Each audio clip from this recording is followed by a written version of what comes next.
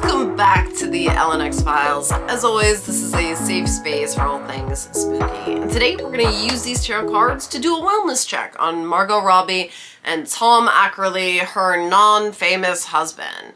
This is a viewer-suggested video, so let's get right down to it. So like I said, you know, you guys post requested videos in the comments all the time. I always pay attention to them. I always write, it's on the list. And there is an actual list that I have here that I consult with. You'll just have to take my word for it. And when one of you posted that comment, I think I wrote something to the effect of like, oh yeah, I've heard something about this.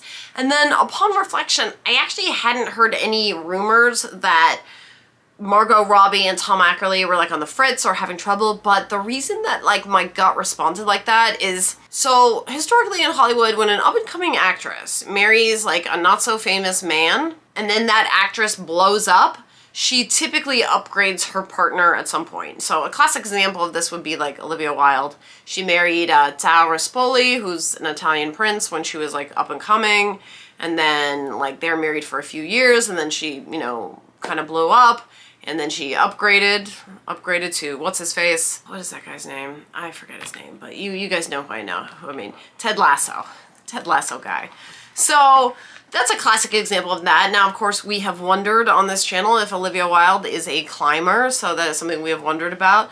An example that, so basically Hollywood couples where we have a very powerful famous woman and a not so powerful or famous man, they typically don't tend to last. Now, of course, there are, you know, many exceptions to this rule. The most obvious one being Julia Roberts and her husband, Danny Moder. I think that the strongest thing that Margot and Tom Ackerly have going for them is that they are both working in the industry. You know, it can be very tough for couples where like one person like is like a heavy hitter in Hollywood and the other person is like, you know, a teacher. Now, of course, when that happens, you know, it can put stress on the marriage because people in Hollywood act like their jobs are like the end-all be-all of civilization. Like, you know, when you live out here, like you have to like sometimes walk by movie shoots, film shoots, like depending on where you live or where you are. And like when that happens, like they act like they're curing cancer and like how dare you interrupt their shot. Like if you're just like walking your dog, they're like, could you please move? I made it late. And you're like, I live right over there. Like you can't yell at me. I live right here. It's my street. Like just relax, people. So that's a thing. I find that in couples where there's one regular person and one famous person, those couples tend to do better when the famous person is male and the regular person is female. Because I think that this industry is such that women who work in this industry, even the most famous, successful, powerful ones, they often need protection. They just do. They need protection and they need opportunity. Even like the super powerful ones. And I feel like they often will partner up with someone who can offer them some sort of protection, some sort of added boost. That's what I've seen. This is one woman's opinion, my 2 cents. And let's take a look at Margot and Tom Ackerly. So Margot's a Cancer with a Cancer rising. Wow. So, I mean, I imagine someday she's probably gonna have kids with the Cancer rising. I'd be stunned if she didn't have children. She's got a Scorpio moon. So her media chart is all water. Oh my goodness, wow. So she is a deeply feeling person, deeply feeling. And so her Scorpio moon, you know, that's a very, you know, emotional, dark place for the moon to be in. So that's the Harley Quinn side of her. That's the I, Tanya. That's the gritty side of her, is that Scorpio moon. And being able to process like grittier, darker, less palatable emotions. Now, Tom Ackerly, we don't know a ton about his chart. He's a Capricorn. So Cancer, Capricorn, they're opposite each other on the wheel of the zodiac. And so when you pair up with someone who's your opposite, like, you know, Taurus, Scorpio, like Libra, Aries, like Gemini, Sagittarius, you're getting a hit or miss union. I find oftentimes they're more hit than miss. But essentially you're like dating your mirror's reflection. So these couples can really push each other's buttons. These people can have soulmate level compatibility. There can be a lot going on there. Now oftentimes it's a complete miss. You know, it's just too much opposite, but you know, looks like it's a hit for these two. One other thing I'll say before we start pulling cards is that like when they met, and they met on a film set, to my belief, to my understanding, he was like 3rd AD, which means the 3rd assistant director. Like he was on like the lower level of the crew, right?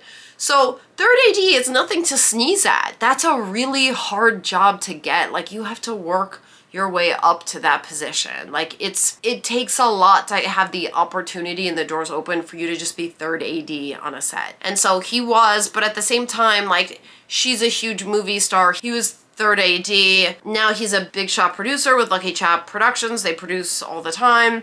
Okay. To insiders in Hollywood, it looks like he's, you know, like, ridden his wife's coattails to a career. That's what it would probably look like to a lot of people here. I'm just saying that. Okay. All right. Margot. Tom. Margot. Helping or hurting the situation, and where's the energy heading? All right. So, Margot's external vibe towards her husband. Okay. So, Page of Swords in reverse. So, Page of Swords upright is, you know, mental agility. This is a card with rolling with the punches, thinking fast, acting fast. So when this card comes up in reverse, it can mean one of two things. Well, it can mean like things are just stable and there's no need for her to have any mental agility. They're just calm and stable. Or she's trying to have mental agility and she can't because things are destabilized. So this is a tricky reversal to read. So we just gotta keep pulling cards. It's a little weird, okay? All right, Tom's external vibe towards Margot. Okay, another swords card in reverse. So King of Swords. So his external vibe to her, this is, you know, we gotta be real here, is one of either just pure destabilization or lying and misrepresentation. So King of Swords, upright. The one king in the deck that tells you the truth. He looks you dead in the eyes and he tells you about the reality of battle, the reality of bloodshed, of like wins and losses. And like the stormy clouds of the battle and of life are behind him, but he can look you in the eye and tell you like what went down. So whenever the King of Swords comes up in reverse, you really gotta be careful. Like, you've just really gotta be careful about lying, dishonesty, misrepresentation. You know, at best, he's destabilized right now. So this is like no joke, all right? So, okay, this is what we're getting. All right, Margot's internal vibe towards Tom Ackerly. Okay, interesting. So we got the Devil card in reverse. So this is often a very positive sign, but not always. So upright, you know, this is not great. It means codependency, toxic relationships, addictions, drugs, sex, like the whole nine. It's just people being chained to something in the material world that's now controlling them.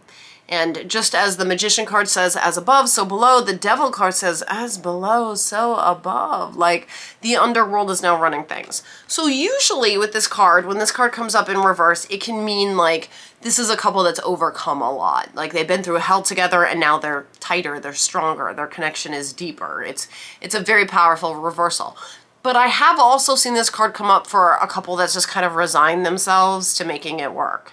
You know, they're just like, well, we're still in hell, but we're gonna stay together and figure this out. Like, I've also seen that happen. So we can't really say what's going on with the two of them right now. Okay, what is Tom's internal vibe towards Margot?